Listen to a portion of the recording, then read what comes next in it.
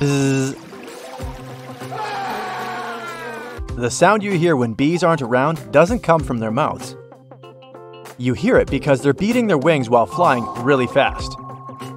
When they're in the air, their wings make vibrations the human ear recognizes as buzzing. It's especially loud when it comes to smaller insects.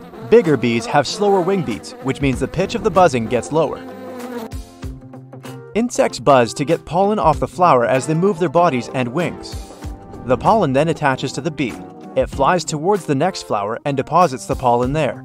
This process is called pollination. You will also hear buzzing when they're defending their hives or themselves, especially if you get too close to a bee in its natural habitat.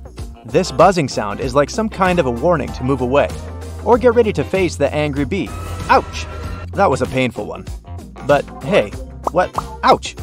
Was that another sting? In that case, it's not a honeybee. A honeybee can only sting once. When it does, you can see the small stinger protruding on your skin. Once that's done, the bee can no longer pull the stinger back out.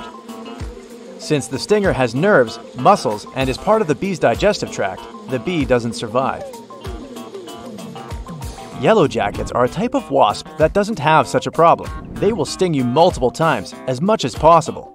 Unlike plenty of bees, yellow jackets have a stinger without a barb. It's no fun being around them or running into their nests, which provides home to thousands of jackets, or up to 50,000 in just one summer. They don't produce the buzzing sound like bees either. That happens because of differences in their behavior. Bumblebees and honeybees fly from one flower to another and gather pollen and nectar, which is also food for the colonies. If you see them flying around at grass level, they're probably collecting food they'll later take to their nest. Yellow jackets aren't that much into flowers, so they don't need to shake their wings as intensively as bees. They don't transfer or collect pollen. These wasps are predators that prefer spiders, insects, and decaying fruit.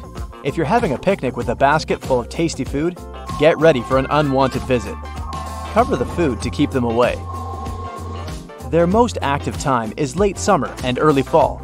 Jackets start their colony in the spring. The lone queen does it by herself. She needs to survive the harsh winter conditions first, after which she lays eggs. The colony then grows through spring and summer. When the winter comes, the old queen is done with her work, so she can now pass the crown to the new queen that will start the next cycle. None of the other wasps survive either. Both yellow jackets and bees have black and yellow bodies and are almost the same size. Bees are more hairy and chunky, while yellow jackets are not that furry or fat. They're more smooth and slender. Wasps also have a waist.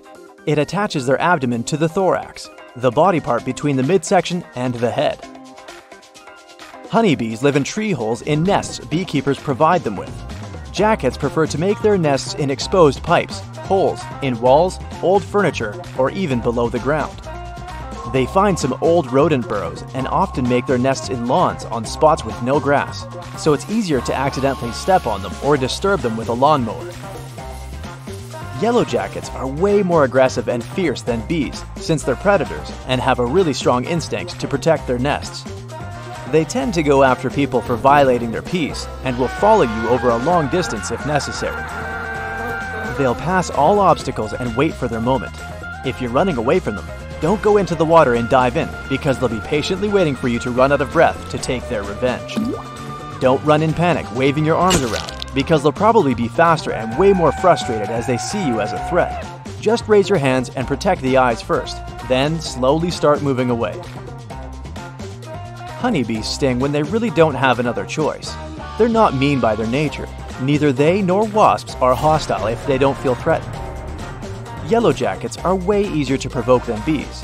When they see something they find dangerous coming towards, they release certain chemicals that alert the family, so they'll chase you. Wasps can make a nest from paper. First, they chew up pieces of bark and then spit it out, which is how they make a paper rougher. They all look the same to us, but wasps can recognize each other by identifying unique facial patterns they all have. They come in crazy colors including green, blue, red, and orange. The smallest insect in the world is a parasite wasp, often called a fairy fly. Male wasps are blind, don't have wings, and they're only 0.005 inches long. There are over 30,000 species of wasps, but two groups in general. Social wasps live in colonies, and solitary wasps prefer to have their nests on their own and live alone with their young. Social wasps use the stingers as a way to defend themselves. Solitary wasps use them for hunting, together with the venom they have inside. Solitary wasps aren't into stinging people and won't go after us. They help humans by taking care of insect populations on their plates. Mud dauber wasps are close relatives to ants. The ants started out as some sort of predatory wasp themselves. But ants are even more related to bees than to social wasps, and they all have the same family tree. They have spread all over the Earth's dry land, populating virtually every imaginable ecosystem. There are more than 10,000 trillion ants on our planet at any moment.